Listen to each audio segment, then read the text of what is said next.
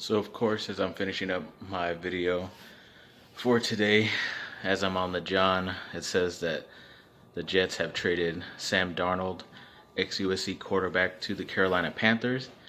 From what I saw, it did not look like they included this year's first round pick, so hopefully that's a wide receiver, top tight end, another offensive lineman to help him out.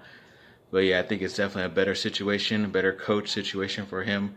Definitely happy for him. So first quick real reaction, but definitely talk about this more on my next video.